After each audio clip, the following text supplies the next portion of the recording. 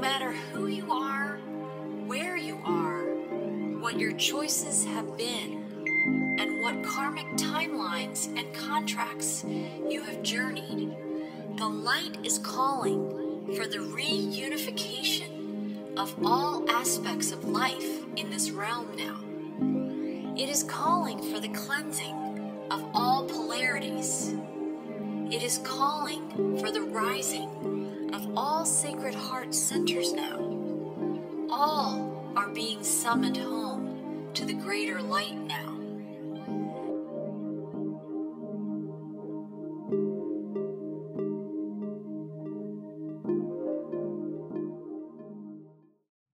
Hi, and welcome everyone to Whole Soul Mastery's Live Well, Live Whole podcast series. I'm Marie Mohler. I'm an author, intuitive, and the host of these podcasts. And I'm here with Dr. Paul Panzica. We're back again in July 2021. I'm so grateful that you're joining me again today because we always have adventures together. And I have a feeling today we're going to go on another big adventure. And you know, we are these brave epic heroes. We are these mythological characters. We are these archetypal characters. And we came for these times, and we came to explore in these times, and we came to be conduits in these times. And I think today, you and me, Paul, and I'm grateful for our listeners tuning in as well, we're going to be conduits and explorers in this great adventure in this podcast today. So thank you for joining me. And I want to turn it over to you to just lead us, because I know there's some things in your heart you want to say.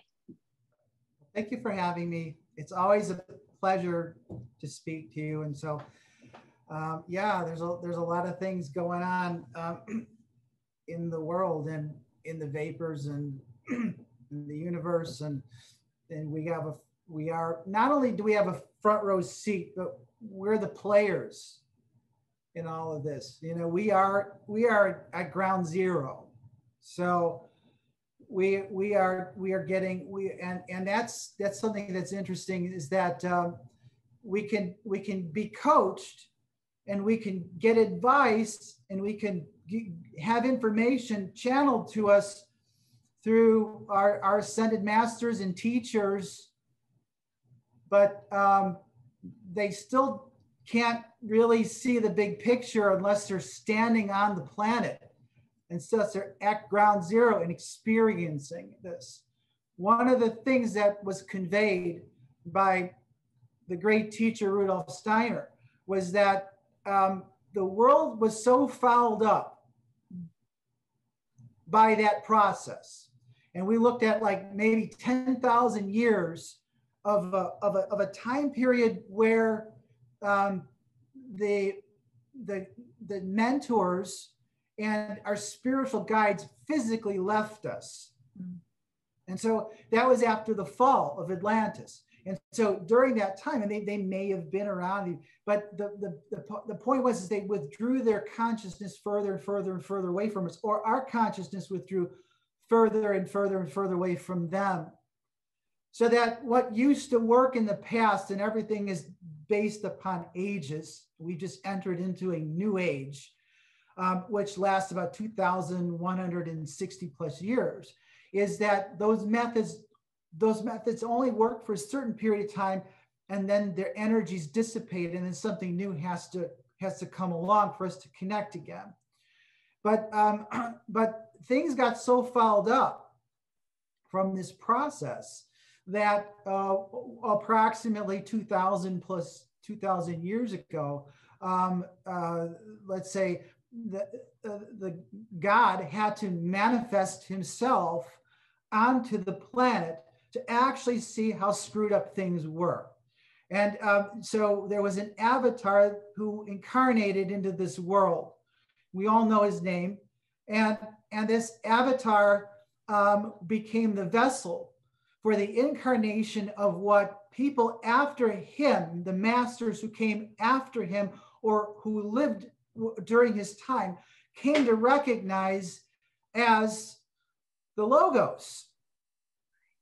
And so the Logos actually was here upon this plane of consciousness, upon this world.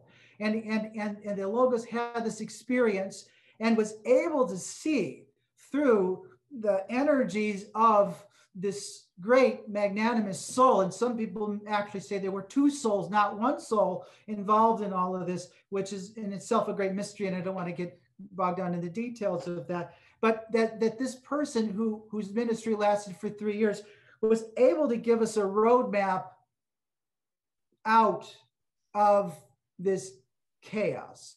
And quite frankly, it only was initiated.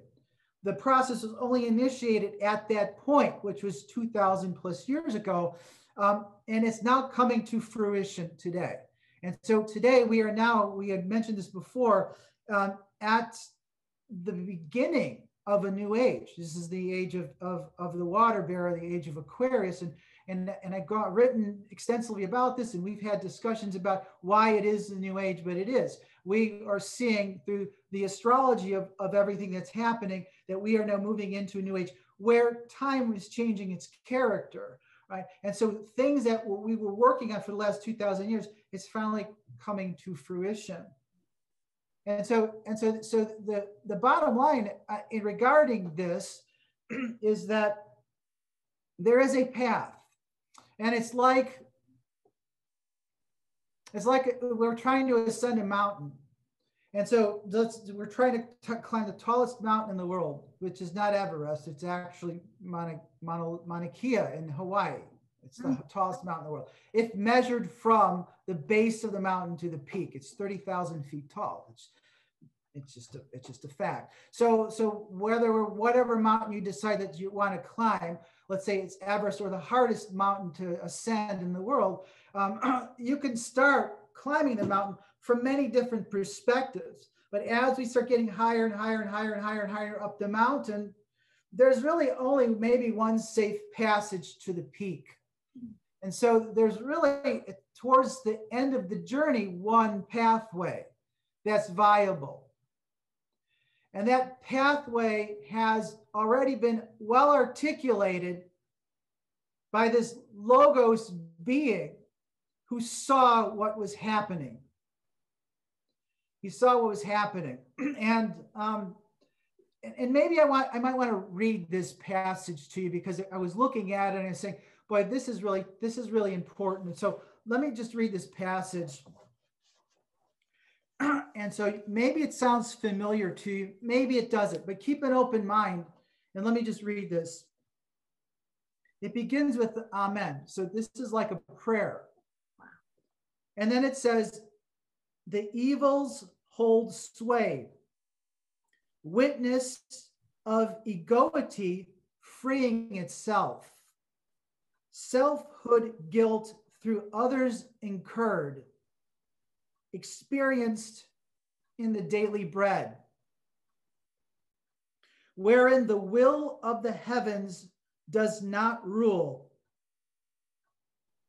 because man separated himself from your realm and forgot your names, your fathers in the heavens. So does that sound somewhat familiar? What do you think? I mean, so the familiarity of it is that it forms or conforms to a very similar construct, which we call the Lord's Prayer, because we have this concept of daily bread and fathers in heaven. Right. But it's the antithesis of the Lord's Prayer. It's what he saw when he came down here and experienced this life, and he saw what happened. And I think you can apply this to what's happening right now today in this realm, where he says the evils hold sway.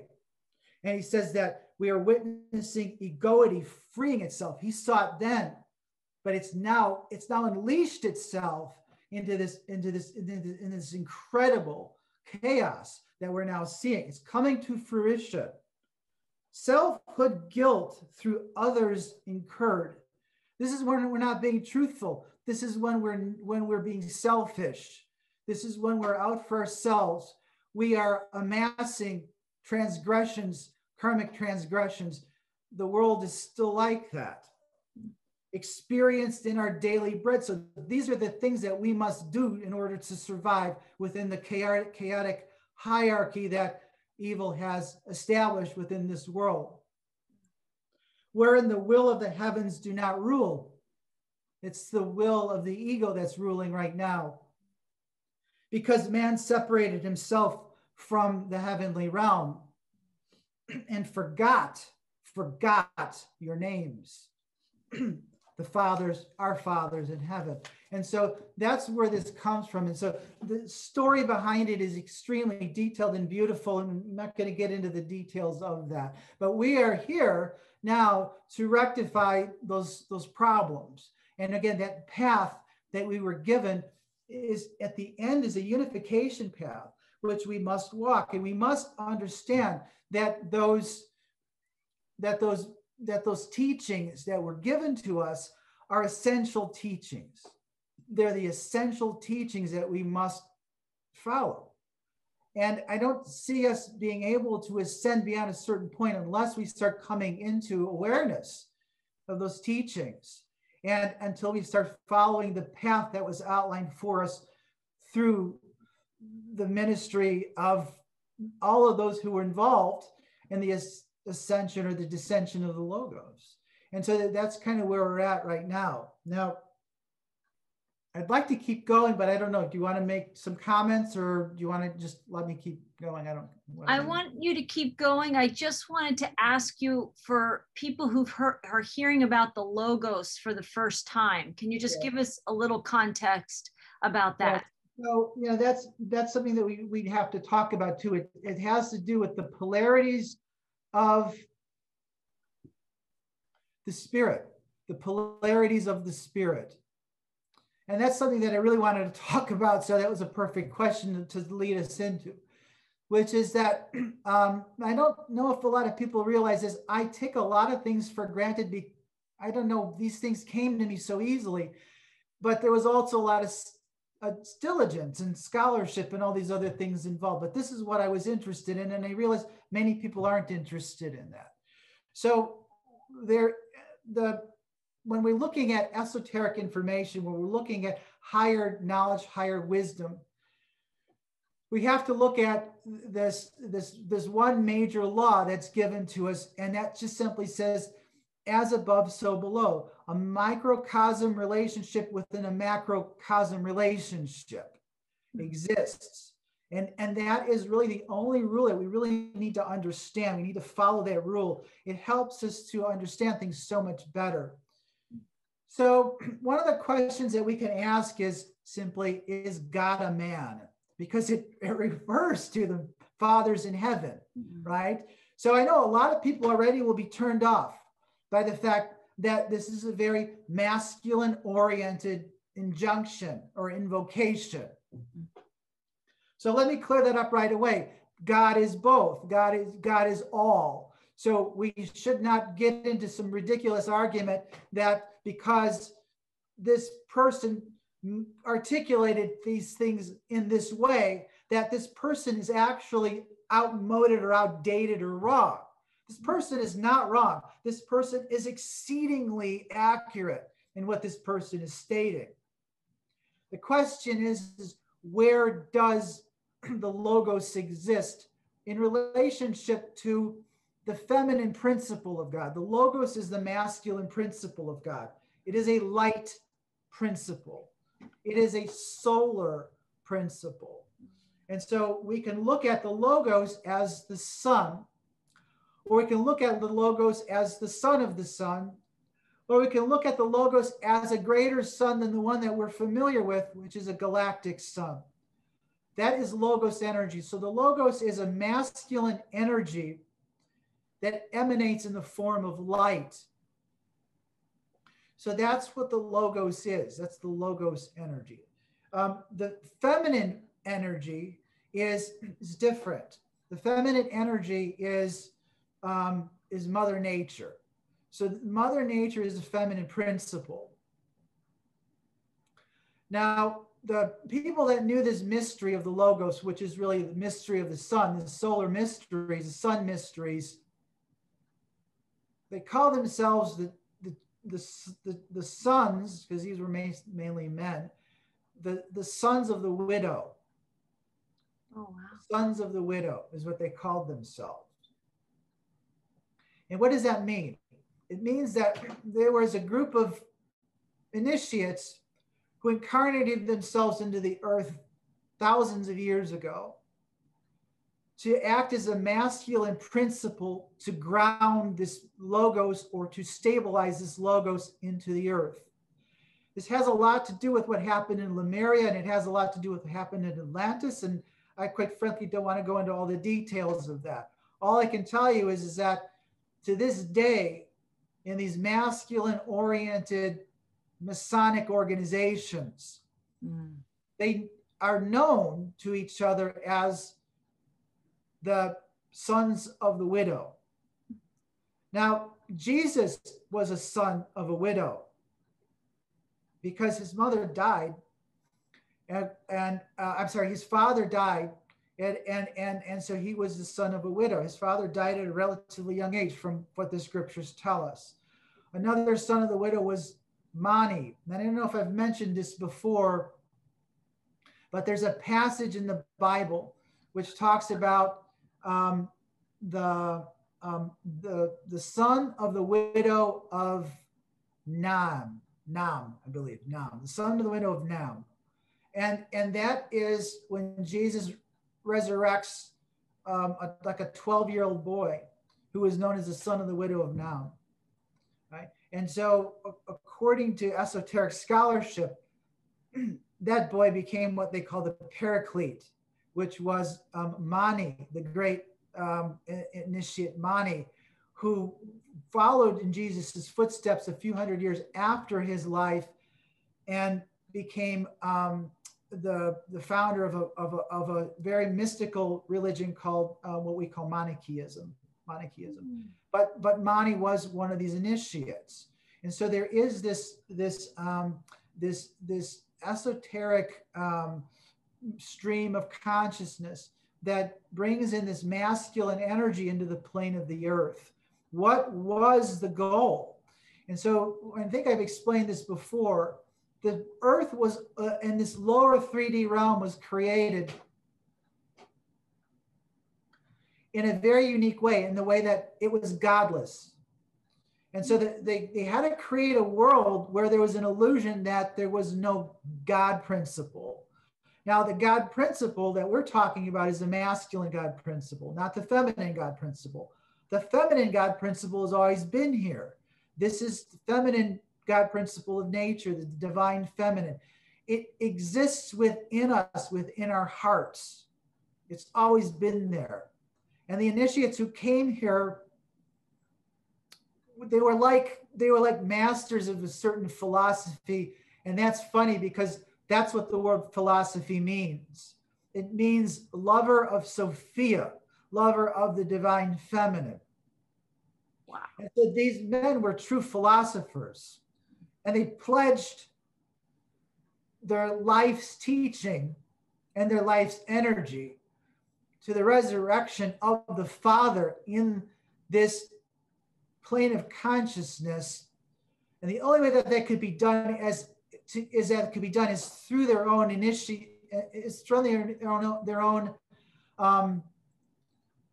through their own efforts.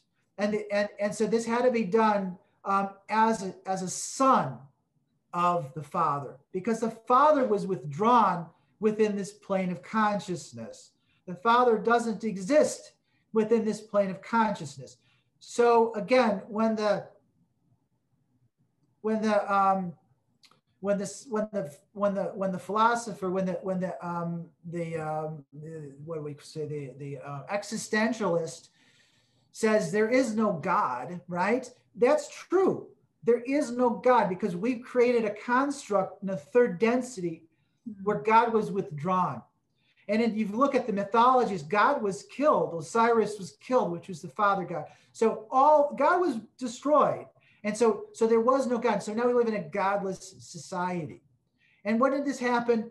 This happened around the fall of Atlantis. So maybe 10,000 years ago is when this truly happened. And so we had to go through. This was purposeful. I just want to understand that. It sounds like that was also purposeful on the Atlanteans' part. Well, the Atlanteans blew themselves to smithereens. They blew themselves up. And if you want to get a good idea of what Atlantis was, I just discovered this song. Donovan sings a song called Atlantis. The folk musician, the 60s folk musician Donovan, Wow. sings this song. And it's Song of Atlantis. If you want to find out what Atlantis is, just listen to the song. And you have the whole song. The whole song lasts about 3.5 minutes, but he tells you the story of the beginning of Atlantis. Atlantis fell. Like all things within the cycle of this earthly pattern. I think we're cycling between third density and fourth density and third density and fourth. Regardless, what happens is that we have to come to the spiritual realm through different ways. And we create systems that work for a while, but then the forces of evil, which is really the egotistical forces, come in and they start perverting things and they destroy. And so they did the same thing in Atlantis that they've done today, which is divide and conquer through mind control, through deception. In fact, read Mein Kampf, and then you'll find out exactly the way that they destroyed Atlantis. Atlantis existed, and it was all based on the law of one, and the law of oneness, and the law of balance, and an understanding of karma.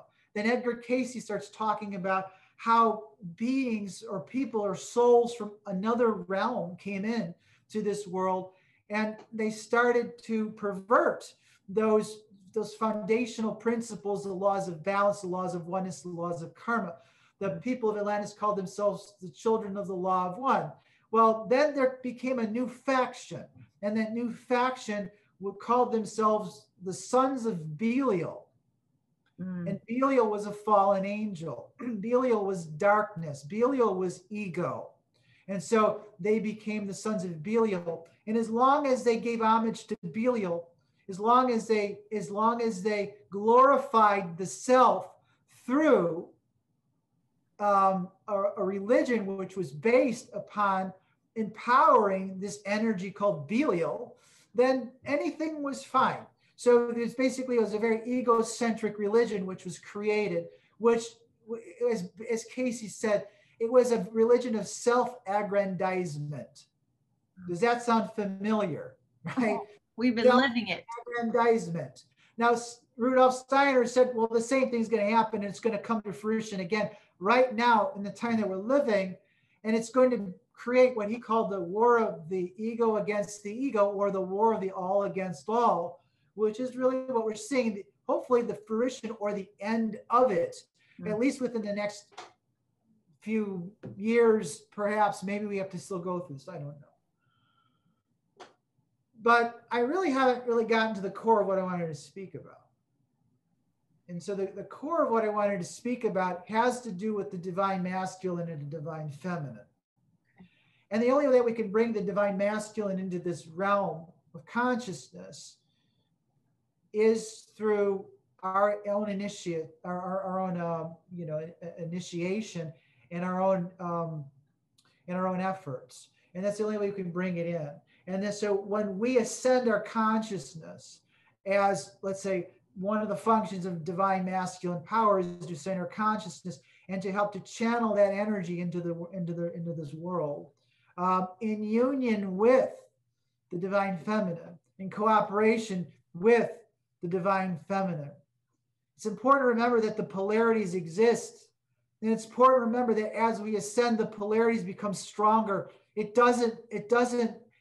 will meld and it will create unions, but the polarities will become stronger. They won't become weaker. And that's one of the problems that I'm seeing that's facing us right now, is how we come to cherish the function of those polarities and not only maintain them, but to enhance them. Because we have to understand what the true purpose of masculine power is and what the true purpose of feminine power is. And we have to work in cooperation and union with each other to help to exponentially increase it through working together in cooperation between the sexes. So this is really what I wanted to talk about, which was is the separation of the sexes. And this is, if this wasn't esoteric enough, it's going to get a lot more esoteric. Do you want to take a break? Thank our listeners for hanging. I think this is perfect. And I think people are, to be honest, the crisis of faith, the crisis of spirituality, the darkness we've been living in, those that can hang in a conversation like this are ready for these next insights that are deep. But they're really in the depths of our soul that are flushing to the surface the things that we know, which is the roadmap up and out of this entrapment, this enslavement, and all the programming that goes with it. So please keep going. Right. So if you read Blvd, or if you read Steiner, or if you read these great esoteric scholars, they'll talk about human beings living as far back into the Lemurian times, and even in the early Atlantean times, as having completely different bodies. It's hard to accept. I get it. But keep in mind that everything that we've been talking about is that we're moving into different territories within the galaxy itself, and with ambient energies which may transform or change the nature of the physical world itself. That's really what the whole transformation and ascension is all about. So there may have been a time where we were living where human beings were less formed. And I remember reading this and going, oh, this is just insane. I don't know how the hell this could make any sense. But let's just keep this in mind, that there was a time when human beings were both genders. Yes. They still are. It's just that they could manifest themselves in both ways freely. And as the esoteric scholars said, their reproduction was something along the lines of self-fructification, which means they did not need any sexual union with another being in order to manifest life. A new being, a new life. Right. So it's called self-fructification. Self-fructification. So this existed. Not only did this exist, we were these newly forming beings that existed, but we were governed or stewarded by higher beings. So as the story goes, there was something that existed which was akin to a fire cloud. This is how Rudolf Steiner describes it. He says there was a fire cloud, which is interesting because Yahweh means pillar of fire in some instances, or cloud or fire. It's usually presented in the old, Hebrew texts as some kind of a fiery cloud or cloud. So we had conscious connections to the higher realms through an interface or a matrix that he described as a fire cloud. This is when we were unipolar or bipolar, so to speak, or encompassing the creator, which has all these energies within it. Right. All right. So, but then there came a time where we started separating from this relationship. We weren't very well individualized. Once we started becoming individualized, and really I think that was the experience that Atlantis was all about, was becoming individuated beings. We started becoming our own self. We started to individuate. We started to form, and we started to become more solid, and we started to declare polarities within a gender. What we forgot is that we're still both genders. I have a feminine soul, and Marie, you have a masculine soul. That's just how it is, right? So the outside manifests in one polarity, while the inside manifests in another polarity, right? And so that has always existed. And so we started to manifest in a much more individuated way. And at some point, it begins to formulate into a reality that we can begin to understand, which is that the fire cloud dissipated. We can't come to the spiritual realm through that interface anymore. But you know, if you think about it, the fire cloud is represented by the Star of David, which also represents the Merkaba. Perfect. As above, so below. So you have this pyramidal structure in three-dimensional space, you know, pointing downward, and then you have the three-dimensional structure in the physical space pointing upward, and the interface is the merge of those two things, and you start spinning it around. You got a Merkaba. And so what was really interesting, and what Steiner had suggested, I mean, all of this, when he said, when I read it, yeah, that makes complete sense, is that there were beings from the higher realms of consciousness that wanted to experience the physical world that we're living on. And this is the way that they did it. They used this interface to experience it through us. Through us. And we experience the spiritual realm through that interface through them. So he said that the spiritual realm was working to descend their consciousness into this matrix, and we were working on ascending our consciousness into their matrix. So that was the interface. Now, there came a point where it all fell apart. I mean, I don't know how it fell apart. I can speculate on how it fell apart, but I don't know how it fell apart. I can tell you what Steiner told us. He said that at some point, consciousness was cleaved. That relationship was cleaved. And he said that the spiritual energies were withdrawn into the moon. They were withdrawn into the moon, into the sphere of the moon. Now, that's interesting for many reasons.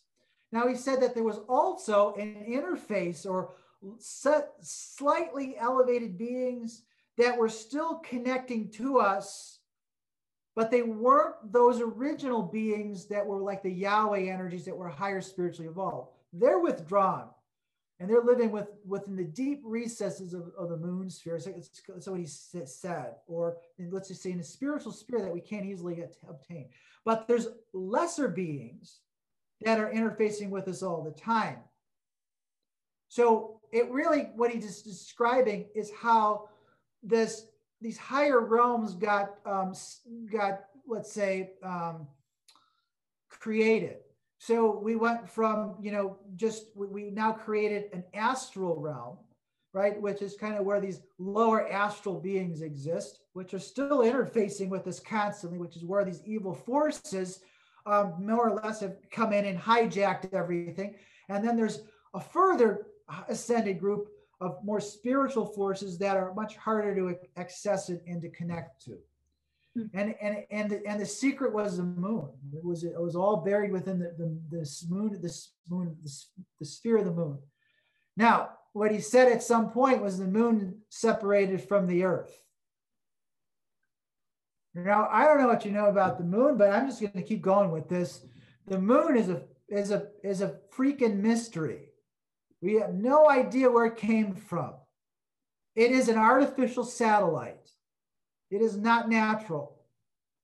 And even, you know, even top astronomers, you know, Carl Sagan said the moon is a hollow sphere. Not part of the creation. Henceforth, it is not a natural sphere. It's hollow. The Apollo astronauts took their, what is it? I think it's the lunar module or whatever. When they blasted off from the moon to get back into the command module, they took that module, they pointed it towards the moon, and they shot it back towards the moon and crashed on the moon. And before they left, they had seismographic instruments to record what would happen when this vehicle crashed into the moon, and it went off like a gong. It started ringing, boom, like a hollow sphere for about an hour. So that helped to validate that theory. And if you look at any of the information that's coming from other sources, it says that the moon itself may be made out of titanium alloys. It's, you know, the crust is about 22 kilometers thick, and it's hollowed inside, and it's really kind of like a, whatever it is, it's artificial. It's artificial.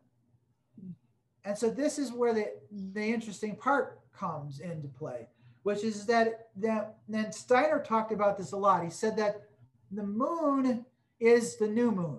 He would make references to this. Steiner would say that that moon that's orbiting the Earth right now is not the original moon. So he was saying that in like 1908, right, in 1920. I mean, how the heck did this guy know this stuff? But he was saying that. So that he said that moon sphere is different than what the original moon was. And we don't know where the original moon is. Is that right? Well, I don't know if it was annihilated or destroyed. Who knows? But you know what? This is the interesting part. So these are the moon mysteries. Whatever was orbiting the Earth before us, before that moon, was far smaller than what we have today. We have one of the most relatively large moons. If you look at it, it's one of the largest moons in the solar system, and one of the largest moons in reference to the size of our Earth that we've ever seen.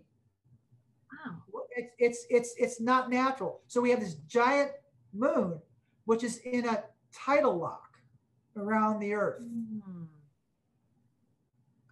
Now, it is almost nearly circular in orbit. That's something we don't see naturally occurring. So if you look at, they call it the semi-major and the semi-minor axes, you know, when you look at the actual center point of the rotation of the orbit, you look at the center point, the semi-major and semi-minor axes are extremely close. Semi-major is the longest distance, semi-minor the shortest distance. It's extremely close. They're within a fraction of a degree. That's almost a circle. Now it's slightly elliptical, but that's almost a circle. And so it takes we suspect it takes a lot of energy to maintain that circle. The other weird thing is it rotates like a chronometer, like a clock. It rotates about every 28 plus 27 plus days. So we can use it to tell time. It's always been there. So time is an element of this tidal lock that exists. We're imprisoned within a time frame. Is that what you mean by tidal lock? Well, you can think about a tidal lock as the tides. Yes. A very powerful energy, which is pulling and releasing and pulling in different directions. That's a tidal lock. So we're in this tidal lock, and it's very, very rigidly controlling time. And the other thing that it's doing is it's creating karma. Now, I can keep going. Maybe I should just keep going. I don't know. Go ahead, ask a question. It might help.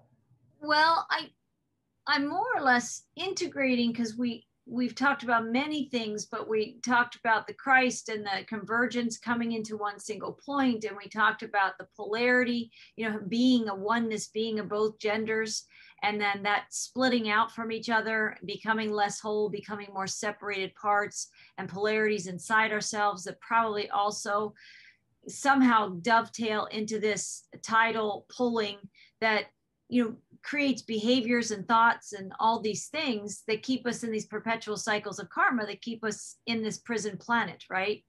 Yes. And this is the deeper cosmology and the vibrations behind all the lives we've lived. Some people listening to this thinking, what? Yes. We've lived multiple times, but right, when you have this pushing and pulling and pushing and pulling, you're never going anywhere. That's the treadmill, right? It's the wheel of karma. It's a wheel of karma, right? Right. So these energies are affecting the soul. So the way that we can describe it is where we can say in summary that before, let's say, the sexes were cleaved, at least before that point, and when we could create things at will, we didn't have this influence over us. And then we had a flourishing society, and then things got really bad, and we more or less almost annihilated the world. We almost annihilated the world in a massive flood, right? And so much so that they said that the earth was knocked its axis was affected, and all these other things. And we killed about 90% of life on this world. So we were taught a lesson. We decided collectively that we're going to take this journey into a world that separated us from spiritual guidance, from the authority of the Father. And so we descended into the realm, the darker realm. And there were fallen angels apparently that were present that were more than happy to usurp themselves and into the role of mentor, the mentors or the Father God figures, right? And created within them a hierarchy. Now, at the beginning, it probably was good. And the reason why I say that is because in esoteric teachings, you have the symbol of the pyramid, and it says, out of chaos, manifests order or comes order, right? So that was the motto of these. And, we can imagine what it was like after the massive catastrophe. Everything was in chaos. And so this Saturnian energy, along with, I think, in conjunction with the moon's tidal lock, was used in order for us to start developing an appreciation for rules and for time and for all these other things that, you could say what you want about Saturn, which is very draconian in nature, but you know what? It gets crap done. It's taught us to be punctual. It's taught us to be honest. It's taught us to be forthright. It's taught us to show up, and it's taught us to follow through with our convictions, which is what we needed to do, right? But it's past its time now. Now it's been hijacked and usurped by these other energies that have perverted it, and now we need to move on beyond the control of hierarchy. They say that what comes after, first you have anarchy, then you have a hierarchy. What comes after hierarchy is, well, in the old system, anarchy. You went through hierarchy to anarchy to hierarchy to these cycles never ended. Well, the push and the pull continues to play itself out. What comes after that is synarchy. Synarchy is when everything is synchronistically connected to itself and the law of oneness is reinstated. So we're on the verge of moving into synarchy. Also, when we now become whole, when we become more whole, and when we understand that we actually have to reverse the flow of consciousness, and maybe if I have time, I'll get to that, what that means. So we're moving in that direction. But could you imagine what happened when we were these carefree beings that always had the capacity to do what we wanted, to co-create with the realities of the universe? Then it really went awry, and we almost blew the whole thing up. We almost burned down the house. So these draconian energies were sent in to teach us a lesson, which we more or less gave our consent for. And so they went after us and they enslaved us. Now, I'm not going to say there's any good or bad to any of this, because there's good in everything. And we have a lot of resentment for what happened. But this is what happened. And I just little caveat to that is that so many people, that's really unconscious to them. They don't even know that they're resentful and bitter because they've lost the language, and they're acting out that bitterness, that resentment in the separation behaviors we see. Absolutely. Right. Right. So what happened was that these beings came in, and we were kicked out of the Garden of Eden, so to speak, right? Or we could also make some other references. We can go into the mythologies of Genesis and our creational mythologies. What's very interesting is that if you look at the creational mythologies, especially the Gnostic writings, where Eve comes from unity consciousness to separation consciousness. She, in the Bible, it says she comes from Adam's rib. She didn't come from the rib. She came from his heart. She manifested from his heart. And what manifested from Adam was his angel or his higher self as he saw her within himself. Wow. That became a physical manifestation, is what it says. Wow. So he manifested.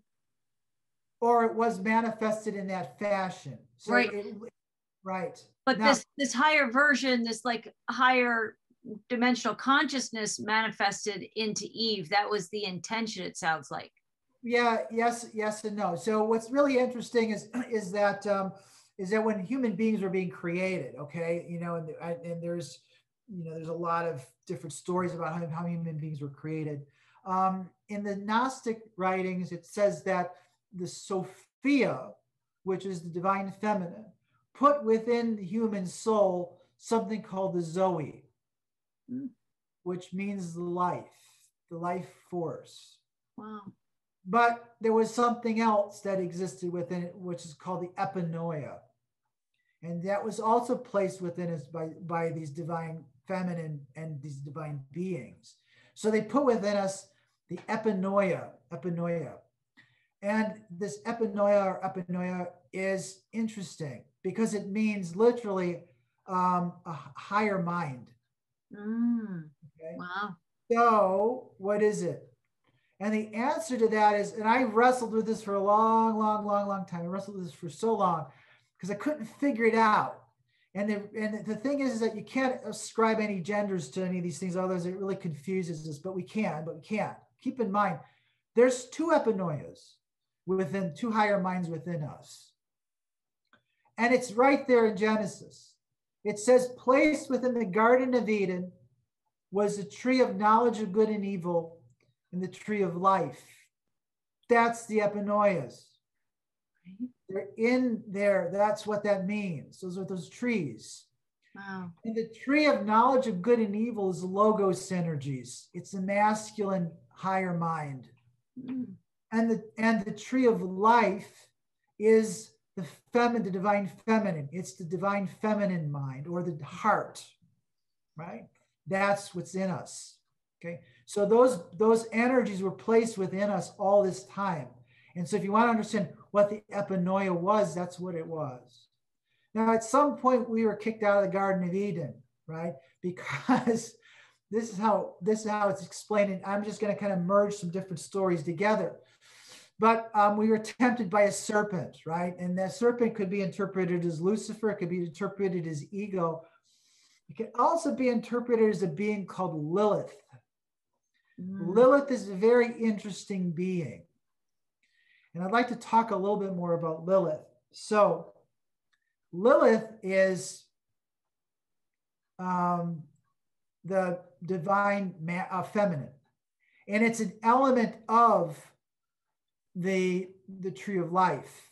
And you mentioned this, so I really got excited because I listened to your lectures, your last transmission this morning twice, actually. Wow. I wanted to make sure I wasn't going to miss anything. And in that, you did talk about life force. You mentioned life force. I found that it was really exciting when you mentioned life force. And what's being coveted right now by the serpent are these life force. This is our life force, right? So life force is also called libido. That's libido, is our life force, right? And so there are mythologies related to Lilith. And Lilith is an interesting mythology because it's not in any of the sacred, it's in some of the texts, but it's not in any of the canonical texts. So Lilith was Adam's first wife, as the mythologies tell us. Wow. And so Adam was given a wife, and it was Lilith. And he didn't like her. They did not see eye to eye. Neither were they energetically compatible. Wow. Now, there is some profound information from this. When they tried to have sex, or when they tried to copulate or create a sexual union, she refused to subject herself to him. Wow. She refused to have sex with him from a inferior position. And so she insisted that she was in a superior position. Oh. And this infuriated Adam. He just couldn't relate to her. And it infuriated Lilith to the point where she raged about this, and she left the garden. And so allegedly when God said, "Hey, how's it going with your new wife?" He said, not very well. And he told him the story. And he says, okay, well, we'll get you a different one. So Eve was presented to him as a second wife who was much more subservient to Adam. Now, interesting. This to me has a reference to the flow of divine consciousness.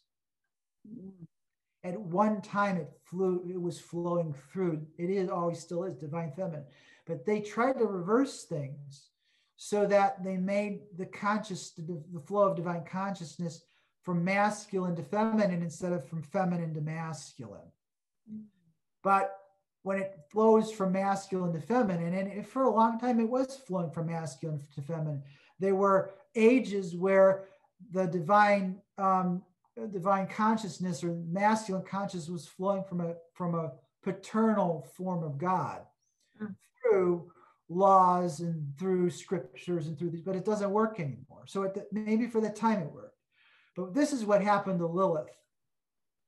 Lilith raged. She went crazy. She raged out of the garden, and so we can say that at some point we left the Garden of Eden, whether it was Lilith who convinced Adam and Eve to eat the apple, or whether or not, who knows? But Lilith was part of the life force. Right. Lilith is the life force because the life force is sexual energy.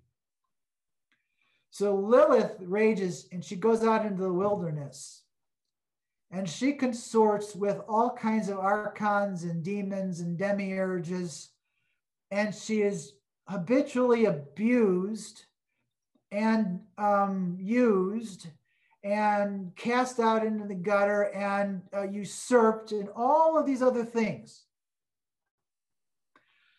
And so if you look at the Gnostics' description of the divine feminine, which was Sophia, what happens to Sophia in the writings of Sophia is the same thing.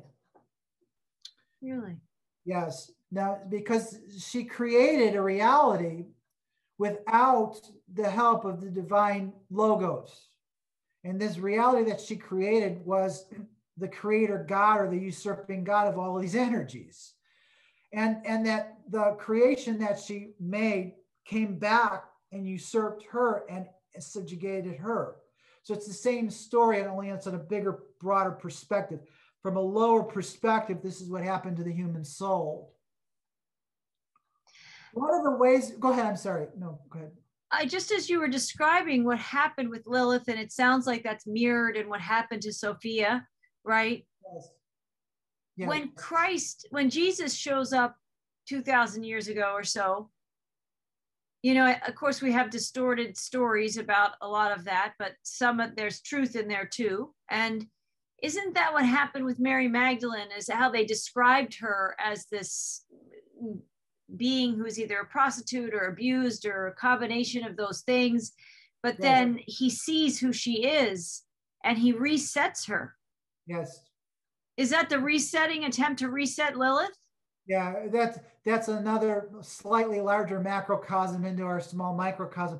That is so amazing that you brought that up.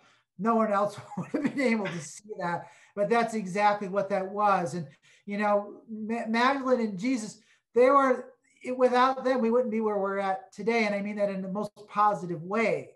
Right. And so she was just as much, and we won't have time to discuss this in the details that it deserves, but she was just as much part of his ministry than as he was himself. Yes. But she wasn't in the forefront. Now, this is how important his ministry was. It never would have survived without two people. The first person was John the Baptist, because he recognized Jesus for who he was. And so he baptized him. Right. And then he was killed. And the other person was Mary Magdalene. Why?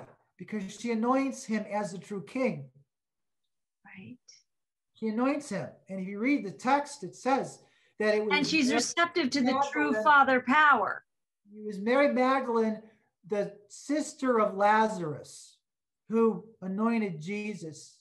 And that's who she was. She was a sister of Martha, Mary Magdalene, Lazarus, and there was a fourth daughter, Really? fourth child. Yeah, but she doesn't really amount to much. She was kind of like a simple child, and her name was Mary also.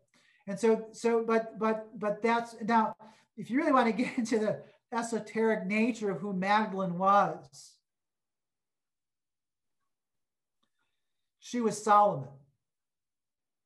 She was the King Solomon, the wisest person in the scriptures. That's who Magdalene was. A soul incarnate. Yes.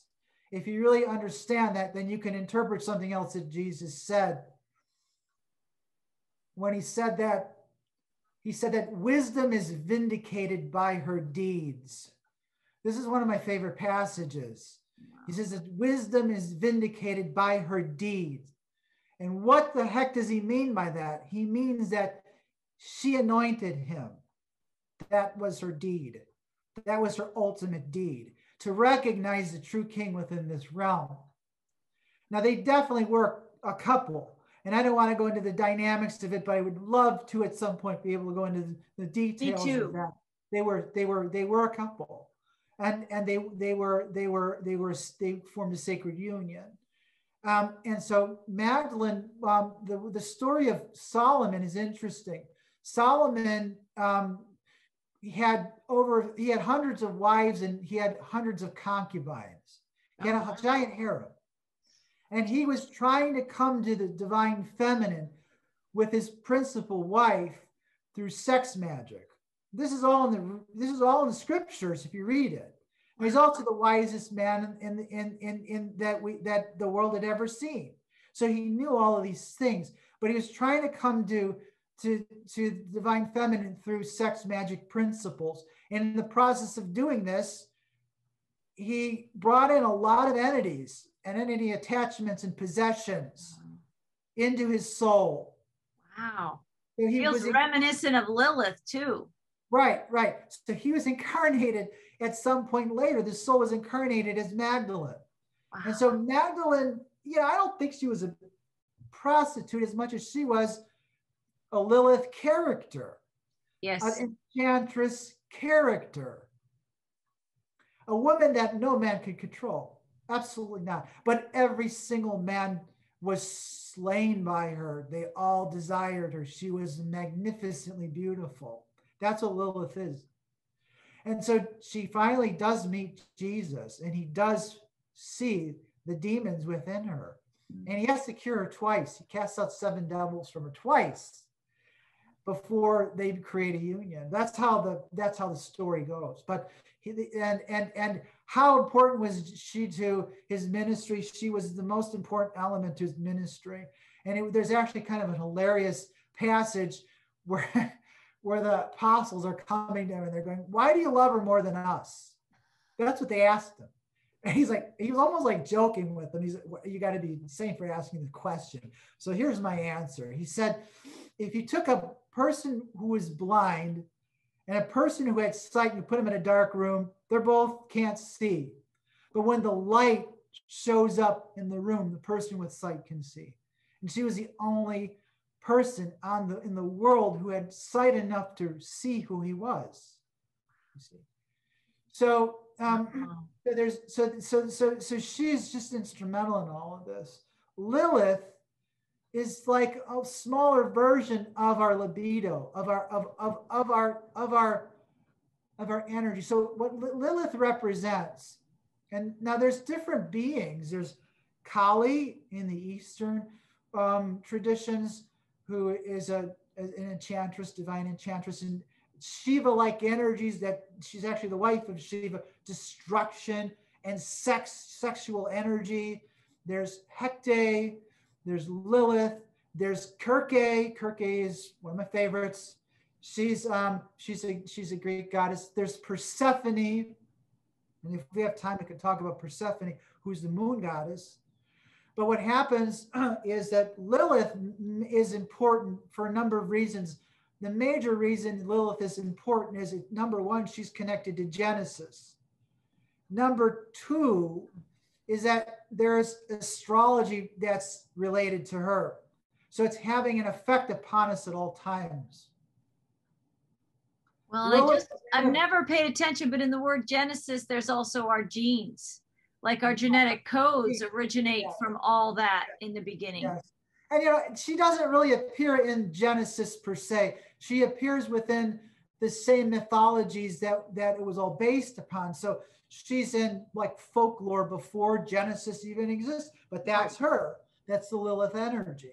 But now we have astrological energies that, you know, this is a term, it's called abracadabra. It's a barbarous word. It means I create as I speak it. Wow. I create as I speak it. So that's what and a barbarous word just means you phonetically write it out. You can write it out or spell it any way you want. But abracadabra, that's what it means. I create it as I speak it. And so we were able to create these things, you know. And so it's one of these beautiful things in astrology is that we find something new out there that is now part of our consciousness, and we contemplate it, and we have meetings, and we try to find the most appropriate name. It's like naming a child, the most appropriate name for this celestial body.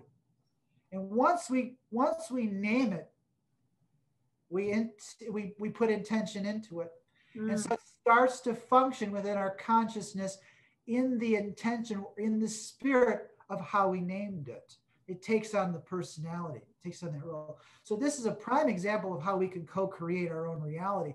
But again, we have to work with the energies, because this is how the spiritual realm works with us. It works through this interface between the signatures within the heavens and how we interact with all of it. So Lilith, go ahead, sorry. I mean, there's so much to talk about, but I love what we're talking about, and we'll come back because there's volumes upon volumes of things that we could share. But it's interesting. There's truth and there's like a cloudiness in just about anything. And that's how the serpent or the Lilith energy distorts truth for its own ends, for its own purposes. But as I'm listening and I zoom out of our conversation again, there's this returning to unification with source, which is this singular point, this union, right? Yes. And yet what we're talking about also, there's all these other consciousnesses that got in the act in our world, right? So you have the Sophia, you have the Lilith, you have Adam, you have Eve, you have the serpent, you have all the mentor guides since Atlantis, you know. Everything would be good until the fallen angels got involved, but yes, keep going. Right. So a lot of people, I mean, this is my question, but I know you may have many more things to say. And I know you also have a graph. I don't know if we're going to put that up on the screen if we're getting there. But I just want to say, I know some people don't know they're in crisis.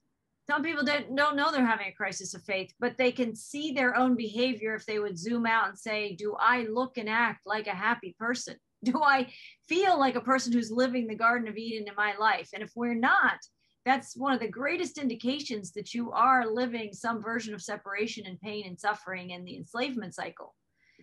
Right. And when we wake up to realize that we're living this on this hamster wheel, we want to reconnect, and we go through this crisis of faith. We have an awareness of that crisis, and it bursts a new desire to connect. It bursts a new desire to come into union.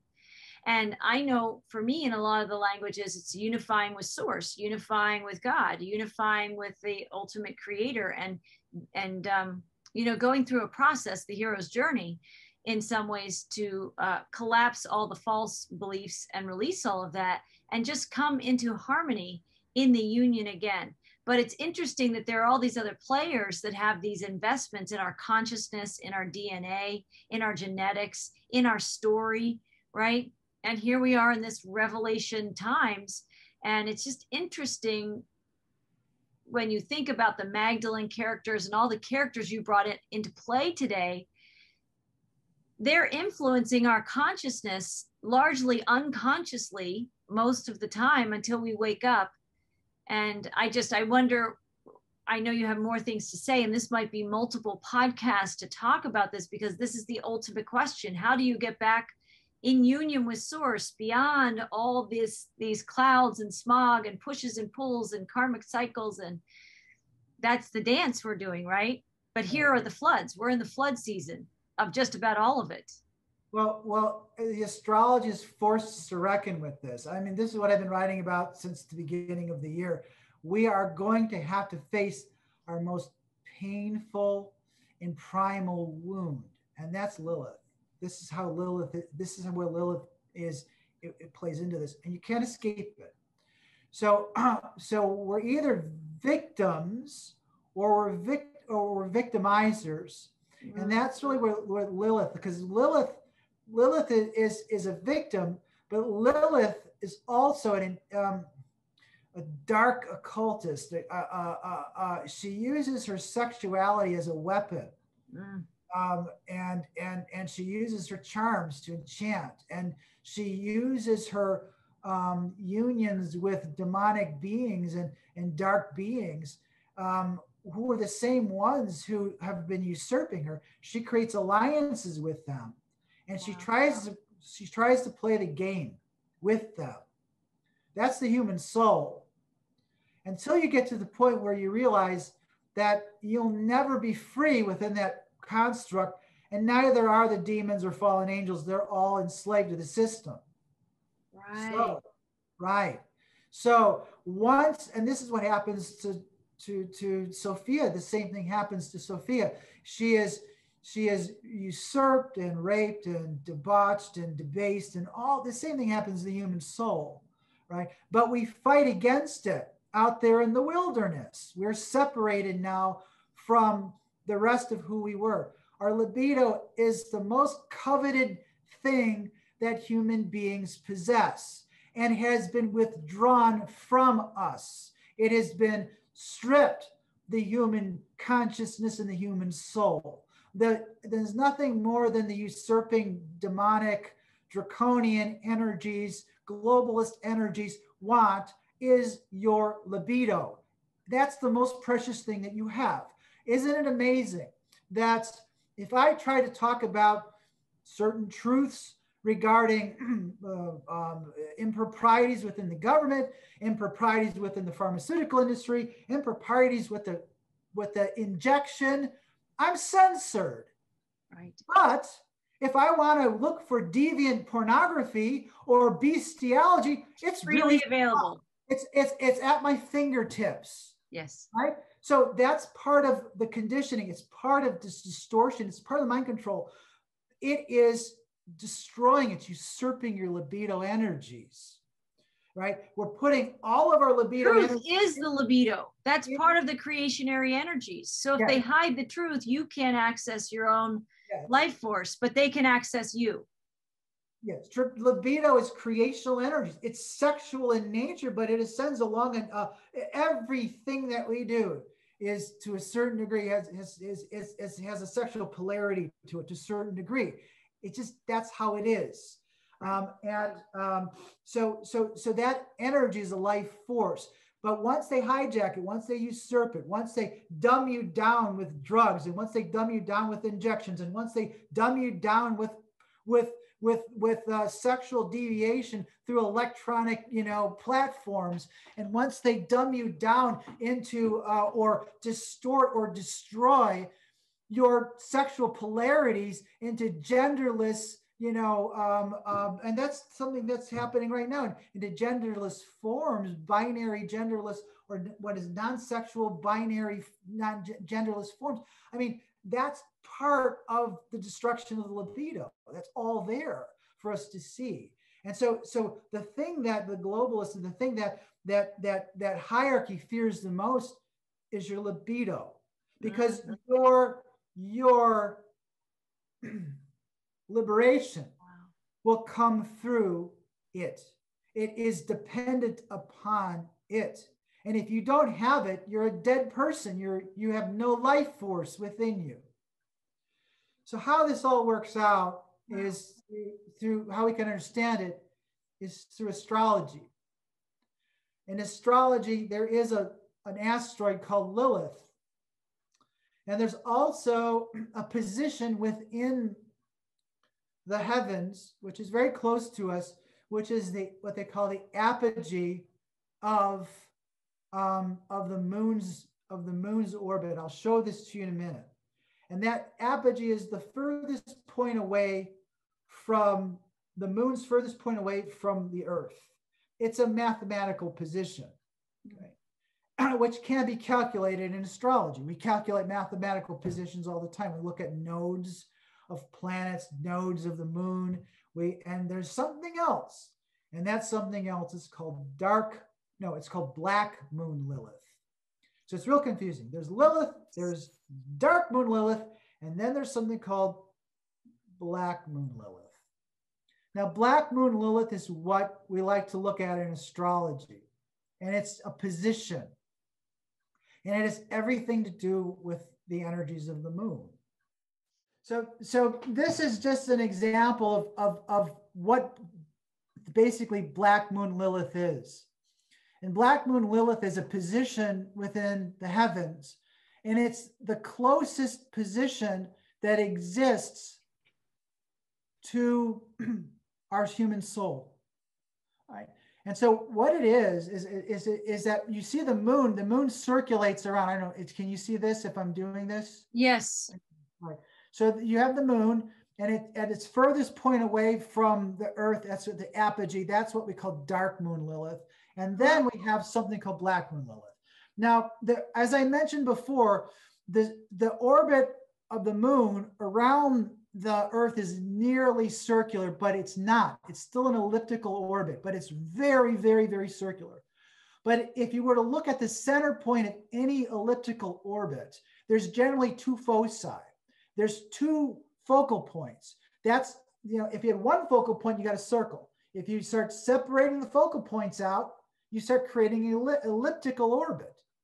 The further out they go, the more elliptical it is. So there's two focal points to an ellipse, elliptical orbit. So our orbit is extremely circular, but not quite. So there are two focal points. They're very close. The second focal point is only 36,000 kilometers away from the Earth's center. And the Earth's diameter is, I don't know, it is probably 10,000 kilometers, something like that. So it's not that far away from the surface of the Earth. It's like a shadow of the Earth. Right? It's like a shadow of the Earth. Right? And so there's something about astrology which is very interesting. The moon is what we call a luminary energy. It's just as powerful, almost as powerful as the sun. I felt that when you first started talking about the sons of suns. I thought, I guess, is the moon. The moon is a luminary. Powerful. Huge. It has huge effects upon human beings. Interestingly, in holistic medicine, the moon controls circadian rhythms, and it causes it controls reproductive cycles, libido energies. Right? So it's very close. So the moon is a luminary, and it turns out that if you have something that's very close to a luminary in conjunction with a luminary, it's so close you can't see it because the powers are so powerful. It drowns it all out. So it's a classic example of what we call something that's hiding in plain sight. Wow. Which is what dark moon Lilith is. It's a shadow. Which is what darkness is on this planet. It hides in plain sight. Yes. So dark moon Lilith is really the shadow of the human soul, because the moon itself is involved in what they call a draconian cycle or a lunar cycle. Now, in a lunar cycle, which is a lunar cycle around the Earth, it's drawn as a dragon or a serpent, and it has a head and a tail to it. And one is called the north node, the other one's called the south node. And I don't want to get into all the details of that, but what it does is it captures all the karmic energies that we accrue or amass throughout our existence, throughout this experience of linear time since the moon was established. And it all amasses within our shadow, or what we call our doppelganger, which is a manifestation or the summation of our egotistical soul. So does that make sense? So are these, and that was the dark moon you just said? So Lilith is associated with all of it.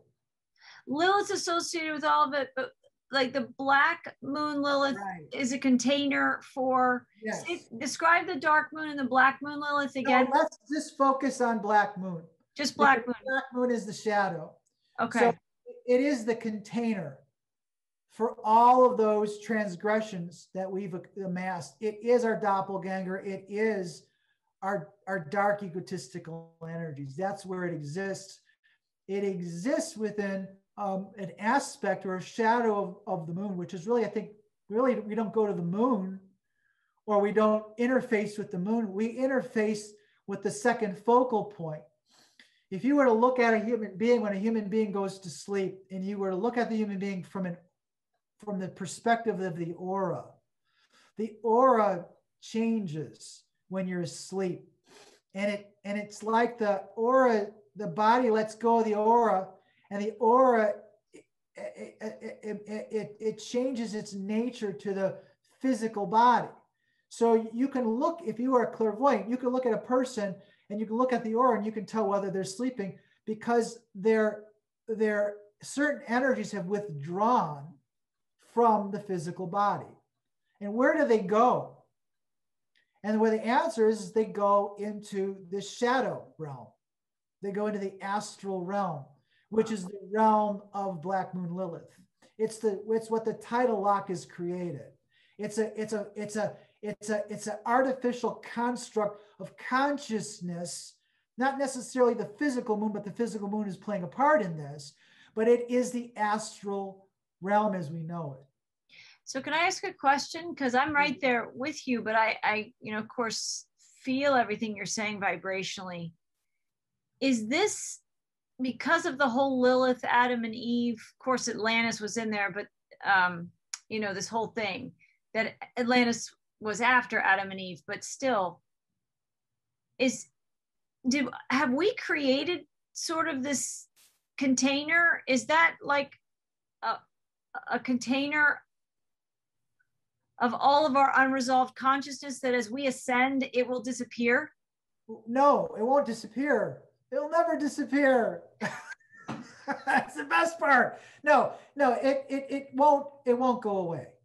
It is embedded within this is the summation of all of your transgressions, all of your limitations, all of your dark shadows. It's in there. So in order for you to ascend, you have to confront it. Oh, you have to confront it. But that doesn't necessarily mean in the confronting you're trying to eradicate it. It just means you have to integrate it. You have to integrate it. Integrate it. Right. And that's where Lilith comes in. So Lilith, and this is where, so in astrology and the psychology associated with astrology is just fantastic and interesting. There's 3 different positions or 3 different manifestations of Lilith. So not to try to confuse you, but I'll try to clarify this a little bit. The asteroid Lilith, which we don't follow in astrology really, dark moon Lilith. If you want to look it up, you can. That's this apogee that's over here. And but we like to look at Black Moon Lilith. Okay, so in Black Moon Lilith, that's really kind of the summation of all the Lilith energies. Oh. All right, so that's really where the doppelganger and the shadow goes. And so it's understood in astrology, and it's understood within the psychology of this thing, that Black Moon Lilith is the summation of all of it. So you don't have to follow the other ones. Black Moon Lilith is where you want to focus your attentions on. Wow. And so if we were to look at this, and I'm just going to stop the share right here, okay? Sure. If we were to look at this from a psychological perspective, Lilith in its raw state represents the libido as it rages outside of the garden or outside of the unification of the human soul. It leaves, and it's driven by and consorts with and has a relationship with the same archons that have caused all the problems in the first place, right? And so we've gone through ages of this, ages of abuse, ages of abusing, ages of all of this. And this is where all of these transgressions have amassed within the dark shadow of who we are, within our Lilith, right? It's all there. And if you were to meet Lilith as an archetype outside of you, it's devastating for a man, at least, devastatingly attractive, but it's the femme fatale. It will wipe It's you out. lethal. It's also lethal. And there are many women who are playing that role, right? And so that's an unresolved conflict that has to come to resolution. Now they say that that's the first stage, is going through all these transgressions and living. And we talked about this as a person who's either a player or getting played. And you live ages like this until you're sick of it. And then once you're sick of it, you start to withdraw. Now, where Lilith withdraws is called Dark Moon Lilith. That's the apogee. And now she's in a dark place where it's like a sanctuary where all of the processing has to occur. It has to occur within this dark matrix or cave or wherever she's withdrawn. She's no longer participating in the game, but now she's trying to heal herself from all of the wounds and trying to make sense of what's happening. Many of us are in that position now, right? But Black Moon Lilith is integration. Black Moon Lilith is Lilith coming back to Zoe. Black Moon Lilith is coming back and claiming your libido sexual energies. It's having control of it again. You are no longer going to allow the earth usurpers and the draconian beings to feast off of it. She's integrating back in, and quite frankly, she's a powerful force. She is a powerful and intelligent force. It is the divine feminine. Think of Lilith as the divine feminine, unbridled, and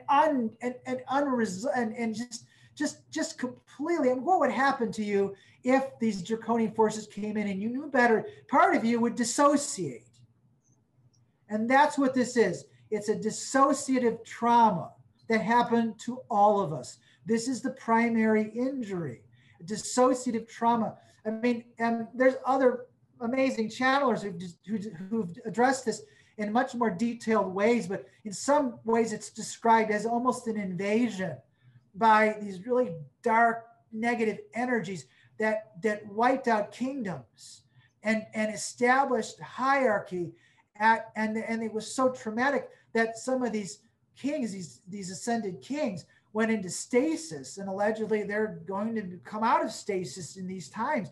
But in order to survive what was happening, and their kingdoms were wiped out, and their families were destroyed, and their queens were raped and debauched, and all of these things.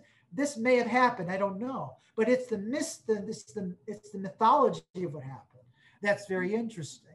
So we all went through dissociative trauma, right? It's DID, right? Dissociative identity disorder. Identity disorder, right? And when that's what happens when we are abused to such a high degree that the only survival mechanism left is to dissociate. They do this to children. This is something that came from the Atlantean experience, and it was coveted by the Egyptians, and it was coveted by the occultists when they found out about it again, and it's coveted by the Nazis, and it was coveted by the dark occultists practicing all over, and it's still coveted today and very active today. So if you want to really destroy somebody, you traumatize them in childhood. Yes. And you destroy their soul. You fracture their soul, and they have a wound that never heals. And so this is what happens, and this is what's happened to all of us. And so what was driven out of us is what they coveted. It was our libido. We have to claim ownership of that again. We have to integrate that back into our nature, into our soul. And that's what Black Moon Lilith is all about. That's what I mean by integrating the ego back into the soul. because you know you can't negate it. You cannot turn your back on these powerful energies that drives us. It's the most important energies that we hold in this physical life. So it's the greatest light is the greatest darkness, right? Which is why we avoid it, but we also never achieve integration with our light. Yes, we were afraid of the darkness. And so, you know, there's dark stuff in it. You're going to have to face that. But remember, anytime you're faced with these realities now and you see it manifesting or reflecting in others, you tell the universe, you tell that person, thank you for showing me what I no longer resonate with or who no longer choose to be a part of. Paul, right? Exactly. So, but that's preventing people from going into the darkness. Because why is it dark? It's not just negative stuff that's in there. It's your most precious possession that's in there. That's where it's hidden. It's hidden in that darkness.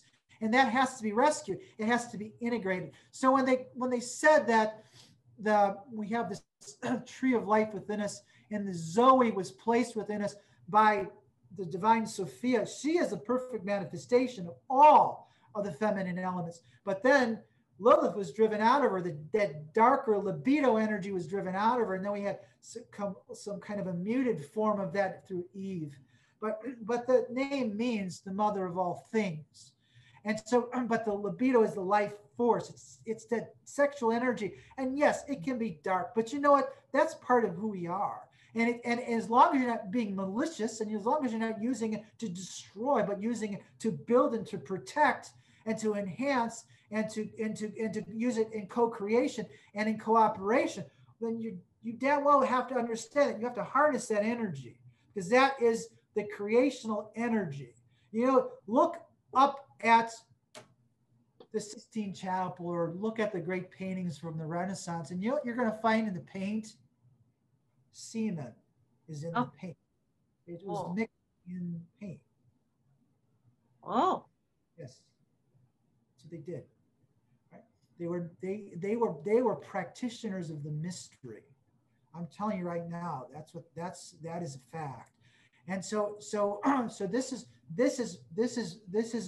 where that energy comes from. They harness that libido energy. Okay, any artist knows this, right?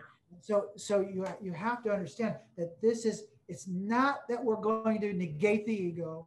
It's not that we're going to become binary beings that are asexual. It's going to be the opposite. We're going exactly. We're gonna That's the agenda, to work us into these binary asexual beings, but that would shut down all that was given to us in our divine gifts, right? And the luminescent light and life force inside us. Right. And that's what these times are. You know, I was also thinking, Paul, you described that so beautifully. That's so rich with so much energy. But when you go into the darkness, it is with purposeful heroism or purposeful avatarism. Like that's the slaying of the dragons also in all of our mythology of like, we have to go rescue the damsel in distress in our own way. And that's the wounded Lilith inside all of us, right? That we're the knight and the damsel all in one, but we have to be the one that goes and faces those things and climbs the tower, right? And all the symbology of all of that. But that's these times, and we can't heal what we can't see. And so also with the censoring, what you just brought that up too, is you can't talk about the truth, right? So if they can keep shutting down what the truth is, they can keep you from discovering the light that's the hidden treasure in the whole thing. And we have passion and power, but it's been so muted down. And some people who seek these things, they don't live to tell the story because some force of the matrix, takes them out of the game, basically, right? They don't want the revealers, hence what happened to Christ as an example, hence what happened to Jesus. They don't want people illuminating things. They like the shroud of darkness, right?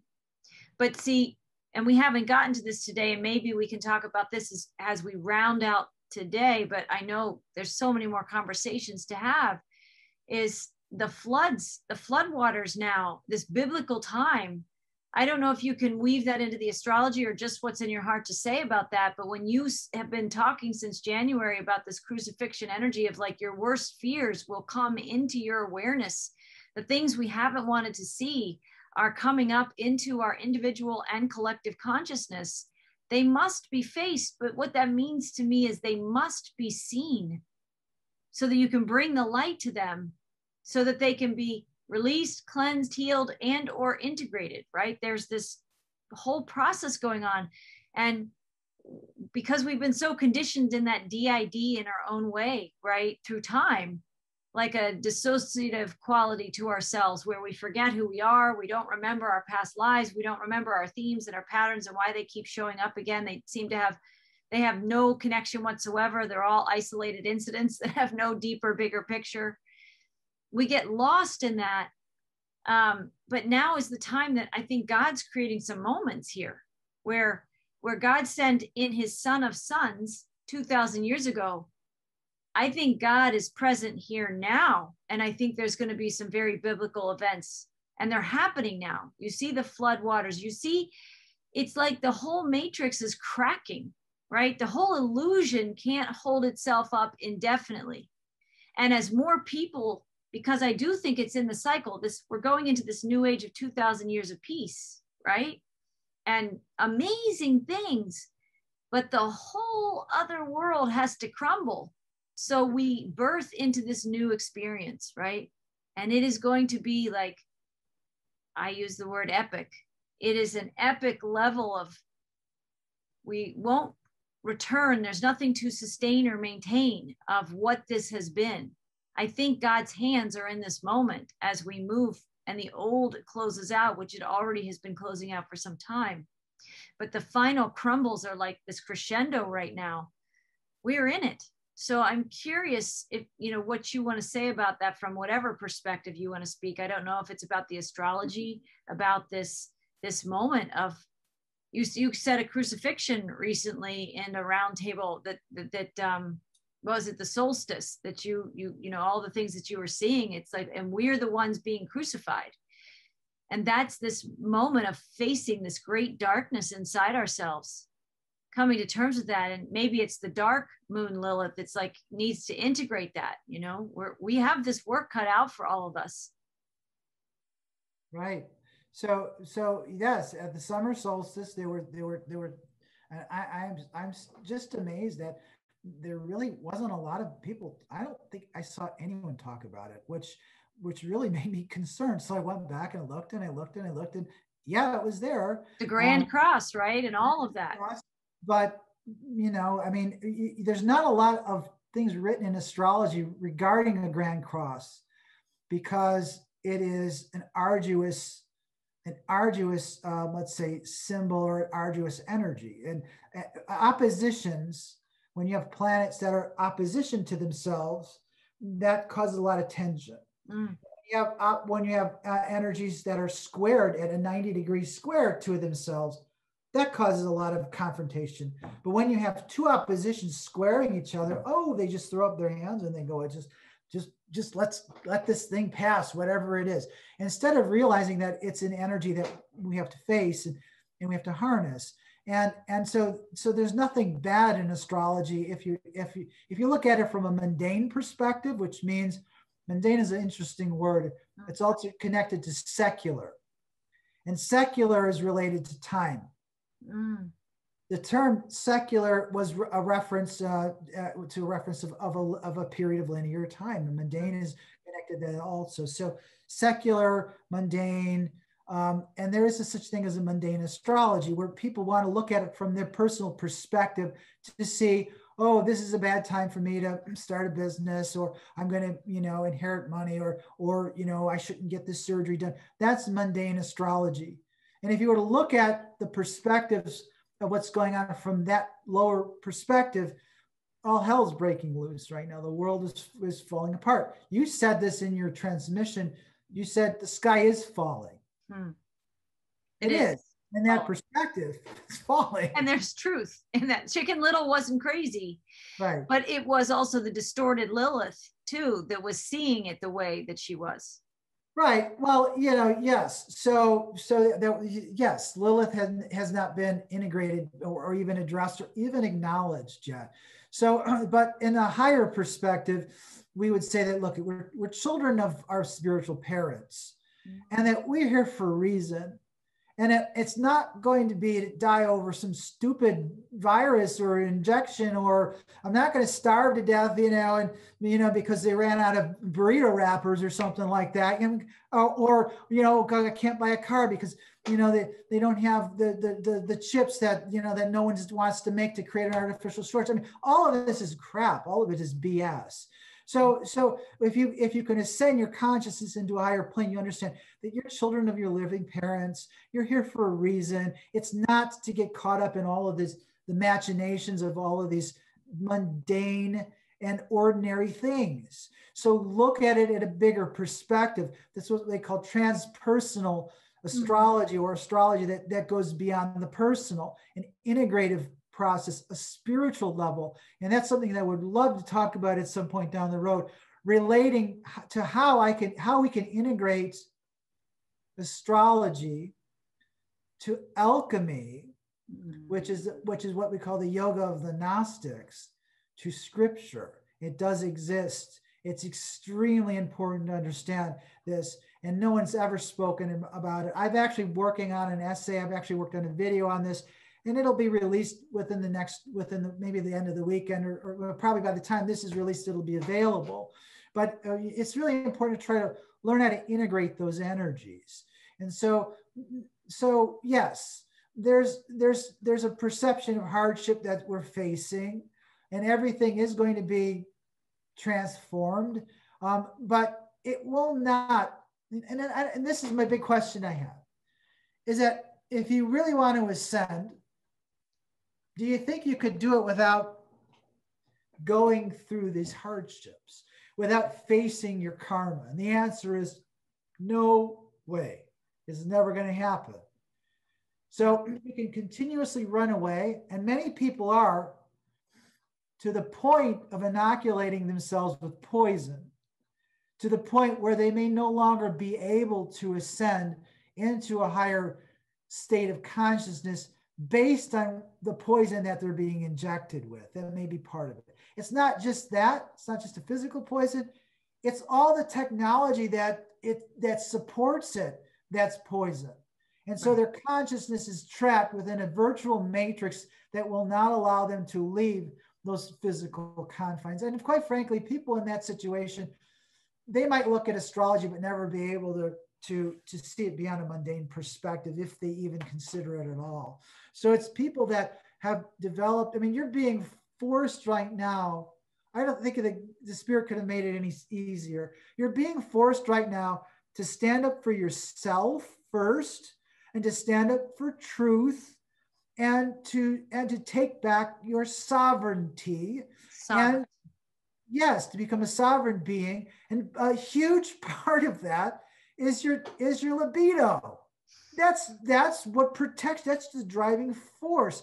If I was going to put a suit of armor on and I was going to go out into a battlefield, I'd fail without my libido. I would fail without it, because she needs to be within me. She needs to be the driving force. It's where the passions are inflamed, through libido, through these, and quite frankly, all these little goddesses, they're warriors, or they're priestesses, and they're always part of the heroes' mythologies, and they are warriors in their own rights. And this happened.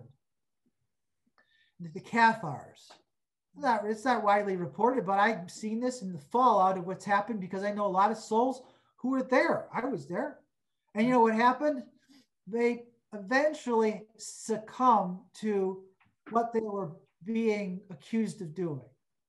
Because once the hordes were released upon these loving people, these loving communities, these communities that knew God, that knew heaven, well, and they were fair, they were just, they were loving, they were poetic, they understood love beyond any other group of people that ever lived in this earth. They understood nuances of it. They were resurrecting the practices of the Essenes and the practice between Magdalene and Jesus. And Magdalene was one of the most important person, or let's say teacher within that community. But towards the end, can you imagine when the Catholic Church unleashed the hordes against these people? They had no idea what was coming. They wiped them out. They razed the cities to the ground. They raped and pillaged and murdered and they killed them en masse. So you can't stand up against it, because what they used worse than anything else was mind control. This was the beginning of the Inquisitions. This is the beginning of distorted logic that was unleashed to just people, and they were gaslighted to death and they were tortured to death. So you know what happened? What happened is that the goddesses, or not goddesses, they were priestesses, because in that community, both men and women were priests. And now there were many who chose to exit this world through the genocide, through literally jumping in the fire, because they were burning people alive. That's what they did it. But there were many who ran, and there were many who put up a struggle, and there were many who fought, and they fought for 80 years. Generations it took them to wipe them out, and they still went underground and they still survived. But what happened was that many of the women took it upon themselves to fight with magic. And to this day, they're scarred from that experience. I meet them all the time. And they're still trying to fight with magic. They're still trying to change the world through that approach, and you can't do that anymore. You have to let the spiritual realm decide. Fortunately, right, we're no longer living within that age. Right. You mentioned the mustard seed. I love that. But what's changed? Well, a lot of things have changed between 500 or 600 years ago. It was longer than that. It was 700 or 800 years ago when it all happened.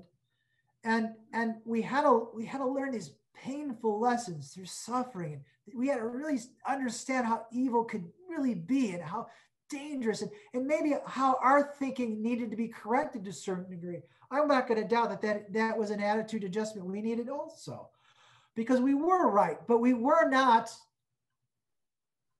perhaps we were not balanced enough to absorb some of the darkness. The Essene community, what the Essene community tried to do, going back to the time of Jesus, was separate itself from the darkness completely.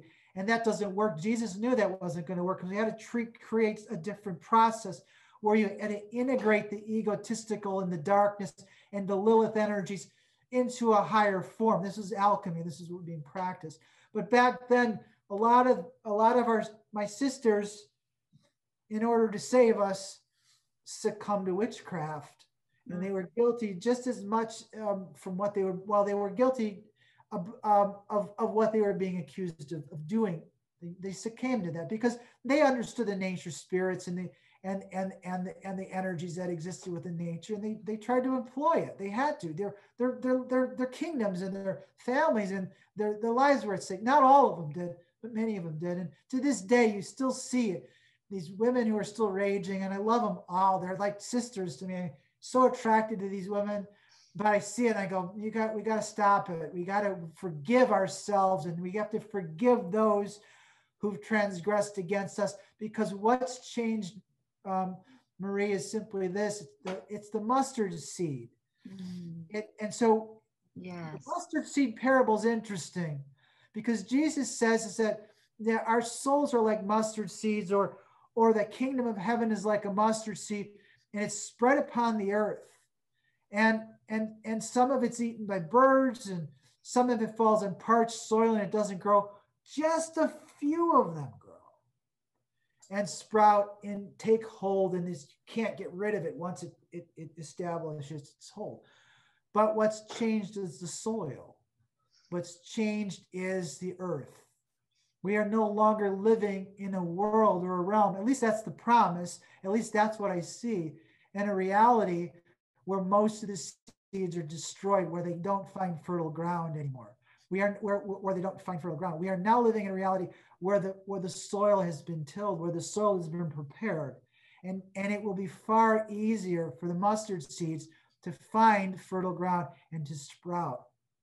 And so we don't have to resort to those dark tactics anymore. They're no longer appropriate for these times. We've learned those lessons. We need to start forgiving ourselves and those who transgressed against us. And we need to move on. We just need to frickin' move on.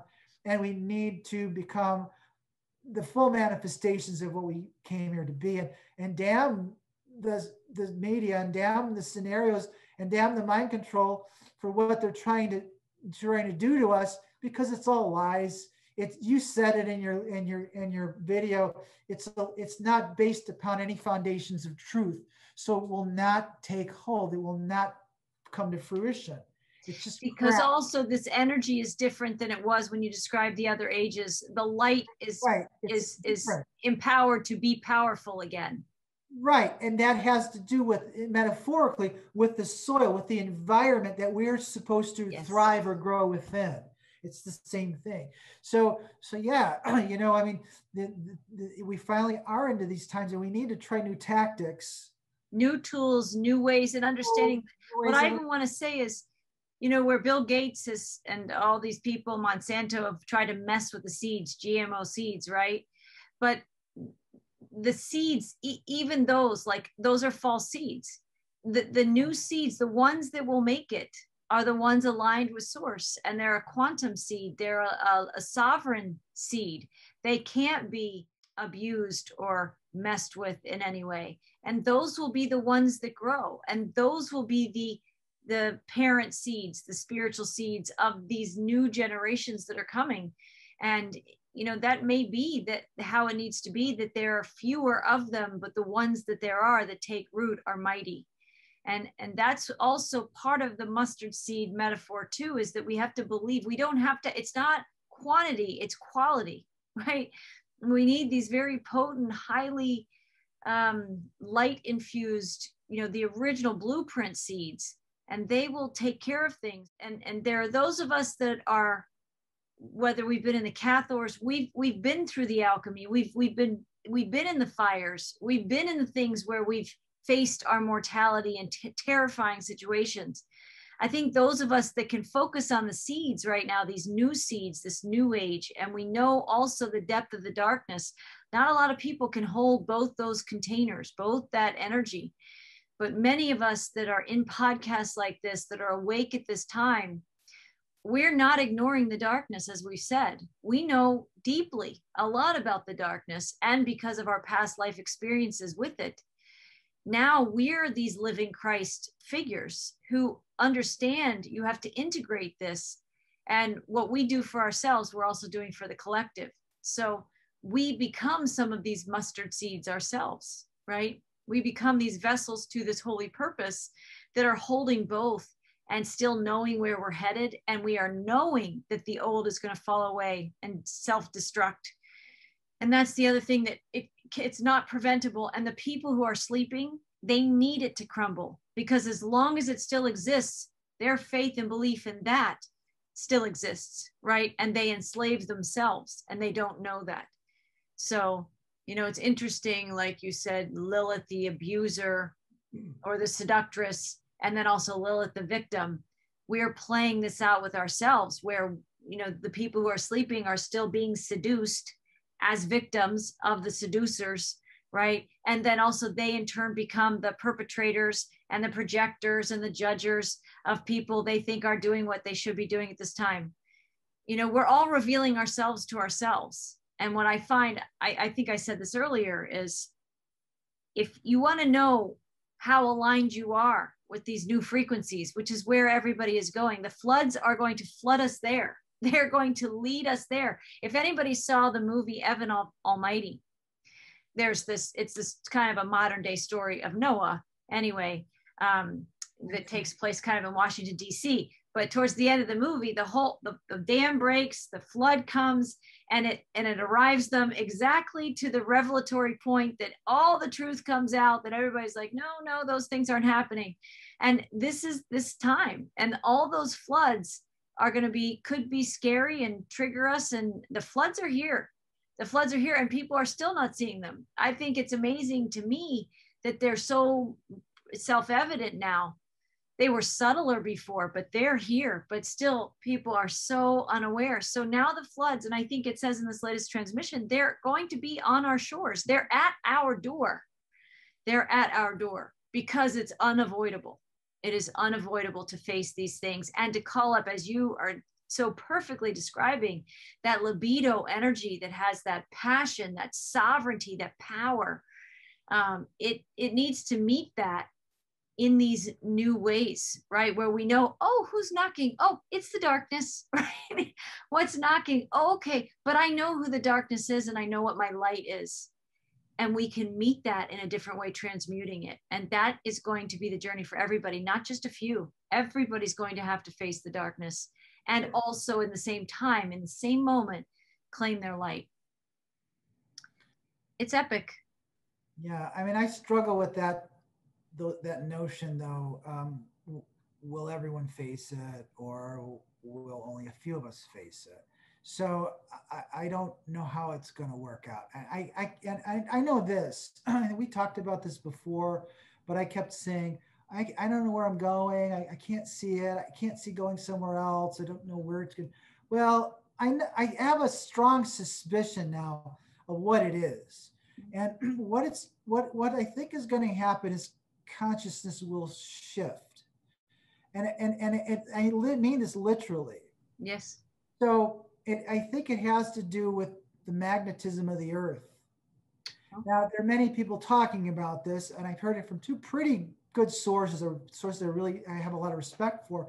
The timing's different, dramatically different from one person to the other person, but the poles are shifting. The poles are dramatically shifting, far more rapidly than it can ever envision. They thought it'd be a gradual process. It may flip. Now, what would happen to our consciousness if that happened? And what I suspect would happen, see, many are pre-configured for a different state of consciousness, for a different environment to live within. So, I can't, I mean, it takes an awful lot to breach beyond the veil, in this certain plane of existence.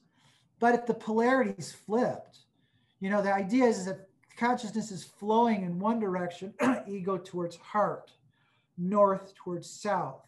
Right. If, on the other hand, it were to flip from heart to ego or from south to north, it may activate quite a lot of things relatively quickly in those who are prepared to accept it. And so what I mean by that is that new things would start to occur. You mentioned this a little bit, and you talked about three things I love: synchronicity, cooperation, and co-creation. Well, I thought were the major themes of the last one that you Marinades. Channel that you posted. But yes, your life will become more synchronous. Your life will become more intuitive, because these are latent capacities that we all have. But there will now be the alignment will be congruent with these suppressed energies that have always existed, or suppressed capacity that always existed within us.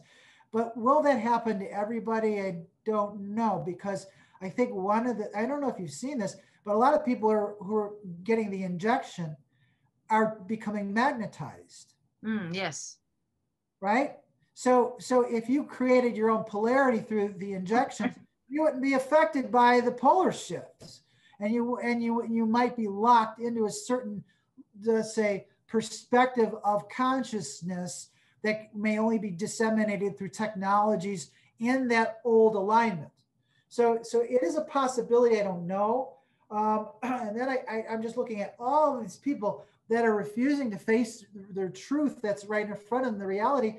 And are they opting out by following whatever the heck Aramen or Satan or Lucifer, the globalists are wanting to do, and just opting out by getting the injections and exiting the world through the consequences of those injections? I don't know. But you know what? every moment that we don't rectify this, more and more people are taking that path. Now, what is the path going to be? I don't know. It could be, and you mentioned this, I think, in your lecture also. At least I was getting this sense. You talked kind of like how a lot of people that are stuck in the lower perspective or who are being mind controlled into a timeline are like zombies. Said that. Right. So they're like the zombie apocalypse people. And what happens in the zombie apocalypse? You're either going to turn into a zombie, you're going to die first, a spiritual death at least, and then you become a zombie. And then you're like one of these people that know better, but can't find their way out and are trying to fight their way out through the zombie apocalypse. And in the end, it's just a cluster, and everyone just dies. And you watch the Black Mirror in some of those episodes, that's how it always ends. So that's where ego's thinking leads us into that parameter. But there's another pathway, there's another timeline. Exactly. And in the other timeline, there are things that manifest that ego cannot comprehend right now. Correct.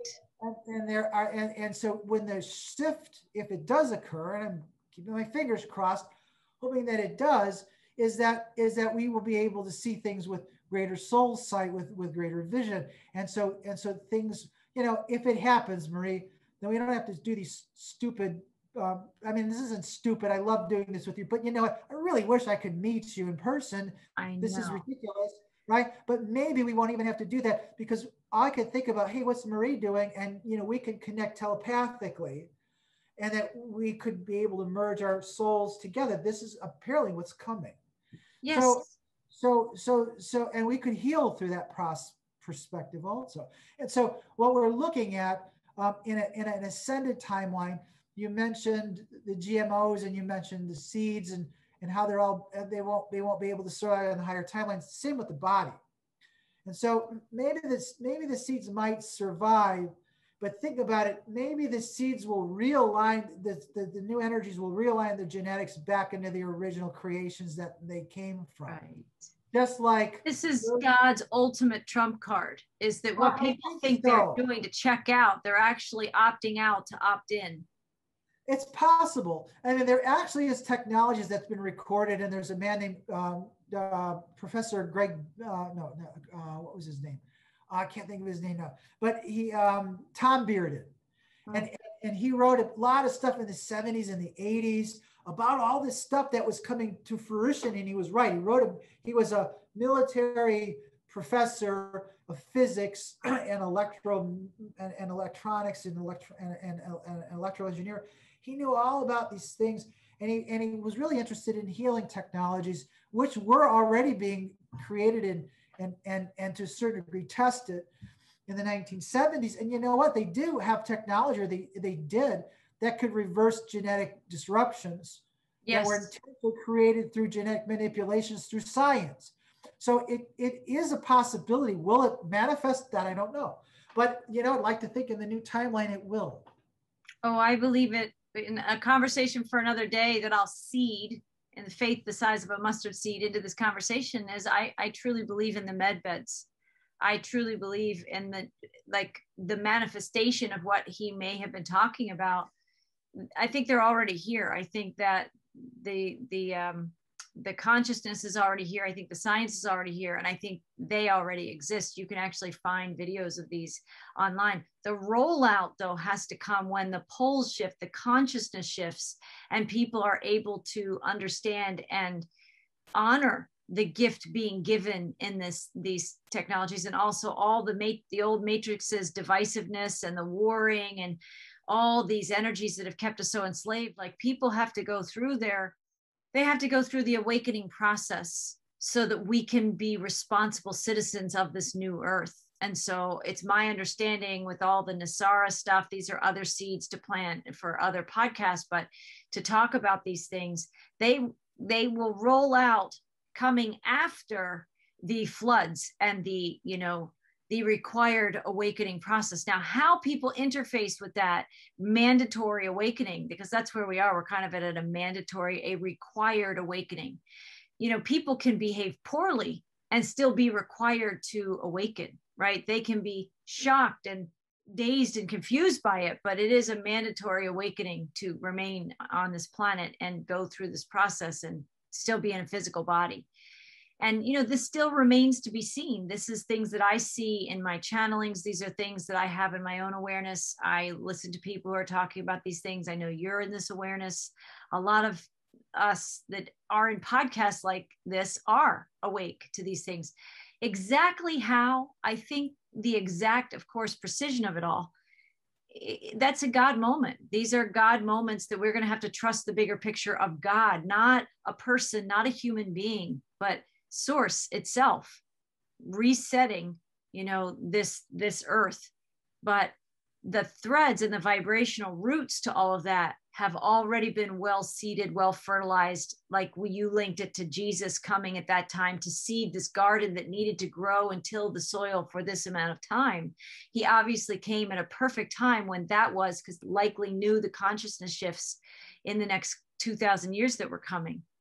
So there's a lot of things, but I have the greatest hope. I think we're going to experience the most epic, amazing new world, but we're going to have the stomach for all the surfacing of this Lilith energy, all the surfacing of the astrology that's this crucifixion and revelation. Like, that's a lot. Lilith and, you know, the solstice, this crucifixion energy, the grand cross energy, the revelations.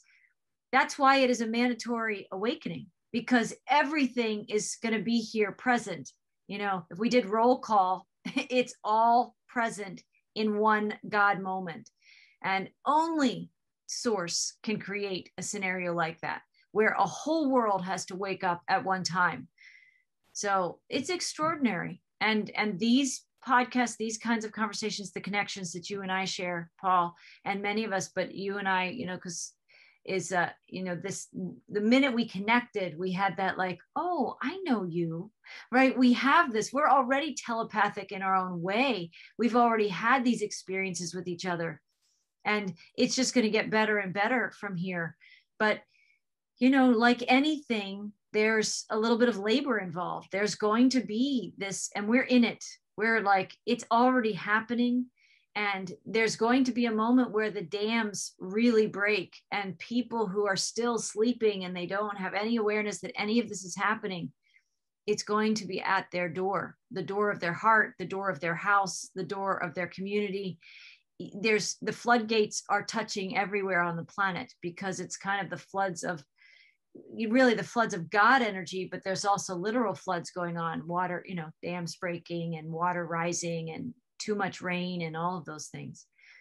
So, you know, I'm watching, I want to close this out, but I'll seed plant this. I might've sent you this link, but there's the story, the TV show series called The Chosen. Have you heard about that, Paul? I have, but I haven't watched it. Oh, you might enjoy it. I really enjoy it because it's I've never really watched a movie of like the story in the life of Jesus, but it's actually not about Jesus. Although I like how they depict this Jesus. I would have been friends with that Jesus. I would have walked with that Jesus. That's a Jesus that I know. It's not a religious Jesus. It's a spiritual son of sons, probably how you might describe it. He's not religious. He was not religious. It's not religious, but what's even better is it's the story of the disciples who go on the journey with them. It's more his story, but through their lens. And when they're being very human about their experiences, because in their travels, you know, they're always making camp. They're traveling and going to different cities or whatever. And you see what they went through, and they argue, and their faith falters. And they go into fear sometimes, or they want to clobber people for not getting the messiahs right next to them, right? And it's very much more realistic. And there's something that I wanted to share about that he really talks about. This is the Great Awakening. And it's, somebody asks him, but we've been suffering for so long. All these things happened to my people. For thousands of years, we've been suffering. When is God going to come take care of business, basically? And he says, is there ever a time to not be prepared? You know, he has some very great insights in these things, and we are living in these times. And he also talks through, they have 7 seasons planned, but they've only filmed 2 of them, and it's completely people funded project. So it's really, there's a lot of beautiful things about it. So there's so many things I could say about it. I'm not quite sure exactly what I was going to say, but I think it wanted to be spoken in here. And it is these biblical times. And he was preparing them then for the light they were going to have to carry through time some more, so that more people could awaken and follow, you know, and listen for this. And we're in this moment. And very likely, Paul, you and I have been together in some lifetimes, and we have journeyed this together, and we're here now, and we're a voice of the faith and the fortitude. We're also a voice of like the reality and being aware of the fact that it is hard. It can be challenging. You know, there are triggers. There are moments that even the best of us have doubts. Is this really happening? Is God really helping? Is it really going to lift us up and out of this hamster wheel and this craziness that we've been trapped in for so long as a matrix? So I can only say that I have the greatest, I think the guides just spoke about it, but I feel it, this positive anticipation. There's such an amazing world that's opening, and it's right here. It's just like a degree or 2 beyond our sight. It's like we're here and there's a dome over our heads like this, but there's a whole world that's about to open that has been there the whole time. We just couldn't see it because our consciousness got so small, and it's how we got so corralled into the lives we've been living and trapped in for so long. So I always appreciate your perspective, because you give this deep, rich understanding of a lot of the archetypal energies and the astrological energies and the things we've journeyed that get lost in language when languages get shut down and become obsolete. A lot of what you know about Paul, people, you know, in this day and age have just been made unaware of, or that there's nothing to see here. There's nothing to go do research in that because it's boring or it's irrelevant to our day and modern times. When in fact, a lot of what you know, Paul, is like so very critical for people finding their faith again, and the why of finding our faith and what these times really mean. And there's not meaninglessness in our lives. In fact, everything is meaningful when you start to wake up to all this living energy around us. And you bring this to life in these conversations with me. And I love talking to you. And we definitely need to do this again, because there's so many more things we can explore and expand on. So thank you. Thank you for joining me today. Thank you for having me. Thank you. And I want to thank our listeners for joining us. If you hung in there, I think this is probably going to be a 2-hour podcast, but it's so rich and full of energy. And if you are having a spiritual crisis, or you're struggling with not understanding, or you feel like you can't see, or you're willing and wanting to have faith, but you don't even know where to begin, you know, it's like being in the energy of people like Paul and I in a conversation like this. It's just heart to heart. There's nothing really planned, like, you know, insights or inspiration comes through the 2 of us. We get on the call and we think about, you know, we just ask each other, do you have something that's in your heart to share? And we go with that. And here we have this amazing co-creation. Life is meant to be like that. It doesn't have to be these very crafted and carefully edited presentations. It's actually the exchange of ideas and getting the energy flowing that is actually what gives us the faith and fortitude and the life force and that libido energy. We exchange that and we bring that to life in these podcasts, and we share that with you, and people get to enjoy that perspective and that energy. And there is a living energy here inside us. So I want to thank everybody for spending your time with us, and visit us again, because Paul and I will be back. I feel like there's a part 2, part 3, part 10 coming. So, but until next time, we send you blessings. Namaste.